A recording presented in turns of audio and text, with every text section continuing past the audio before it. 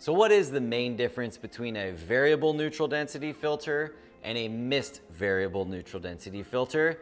You guessed it, one has the mist effect built in and one does not.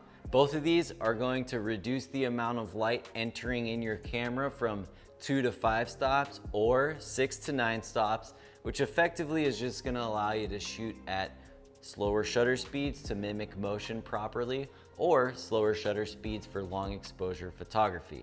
Now the real difference is just gonna come into the amount of halation that you're going to see in highlights. Just the straight VND, most of these lights in the background, you're not seeing a lot of halation in the highlights.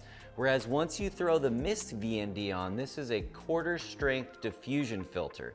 So you're going to start to see highlights bloom.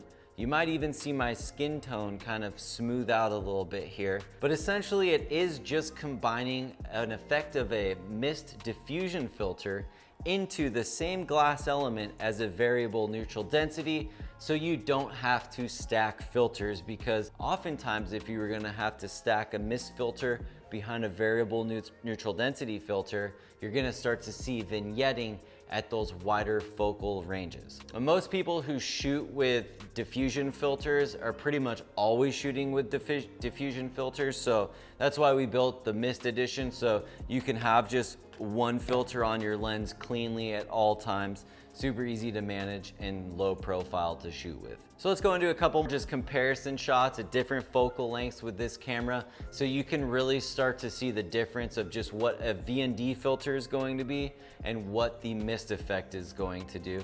And I'll also talk about the different options as we're going through these as well. Both of these are gonna have the same exact color profile and look, so if you are switching between the two of either the mist edition or the regular edition, they're both gonna match color perfectly. These are available in the Helix Maglock series, as well as just the standard PMVND threaded series. And even some of our drone filters and GoPro filters will have a mist VND effect in them.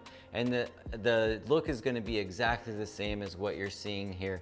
That same exact diffusion strength with the mist filter built in, as well as the signature edition with just the neutral density features. Hopefully that video illustrated the differences of the look and image composition you're gonna get with each filter. If you have any specific questions though, feel free to drop them in the comments below. Happy to answer them.